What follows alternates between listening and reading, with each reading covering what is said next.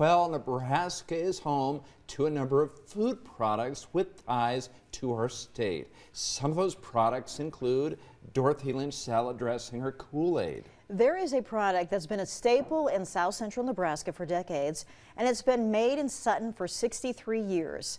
In this segment, we learn how the daughter of the original owners is working to keep the production of Fuehrer's Cheespred going strong.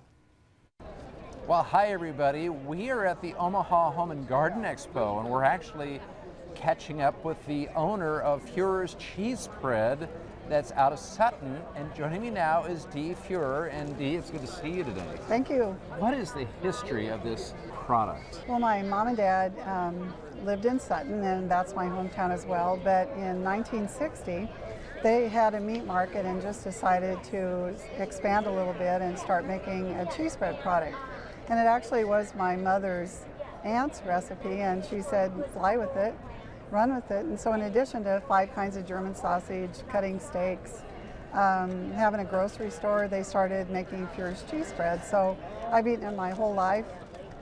63 years now, we've been making it, same recipe all those years. Your parents, what were their names? Eddie and Lori Fuehrer. They were in Sutton, and they had a grocery store there Yes, too, right? Fuehrer's Market. Okay. Still there, that's where we make it. Okay, it's still in that building? Yes. Okay.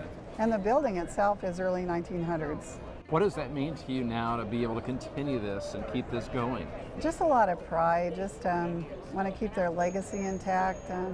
Kind of what would mom and dad do kind of thing, but just to keep it going. And I've loved it all my life, and just love the comments I get. There's still people, my parents have been gone about 20 years, there's still people coming by that remember my dad delivering.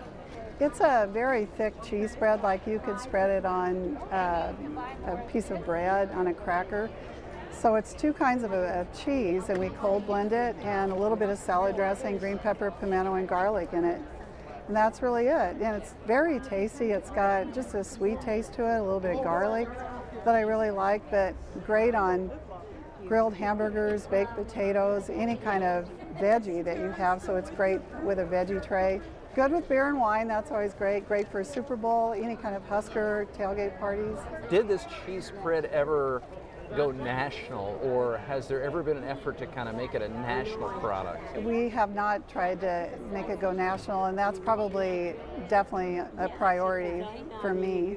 Mom and dad still kept it small, mom and pop, and my brother and I tried to keep it going, and we have, but working full-time jobs as well at the same time. But I would really love to just get it out there more, and being here at this show today is a way to get more people exposed, especially in the Omaha market. Without losing that hometown feel. Exactly. In fact, that was one thing my mother always told me, do not ever change the recipe, and I won't. All right, Dee, well, thank you very much for showing us Fuehrer's cheese spread that originated in Sutton, Nebraska.